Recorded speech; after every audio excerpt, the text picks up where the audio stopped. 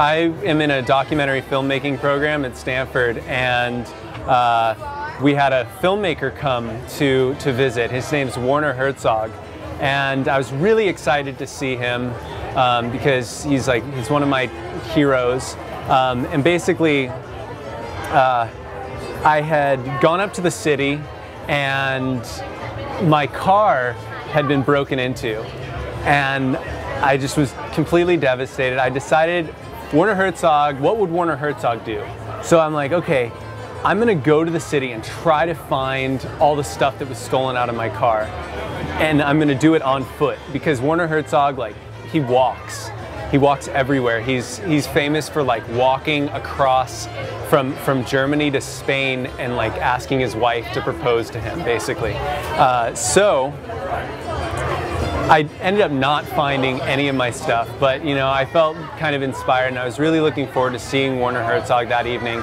And we watched one of his films, and then there was a reception, and I went, and everyone's asking Werner Herzog questions. I asked, what is the most important thing that you need to bring with you when you're traveling on foot? Because you travel on foot everywhere.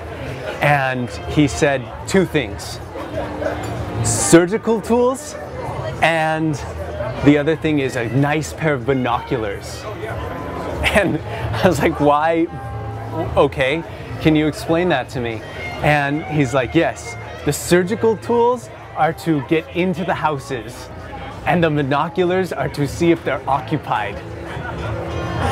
And I'm like, so you break into the houses? He's like, exactly. But you leave a nice note, and you say thank you for letting you stay with them. And I asked him, but I don't know how to pick a lock. So he drew a diagram of how to pick a lock for me, and he signed it with all the doors safely locked, Werner Herzog. And that's my story. I'm Matt Harnack.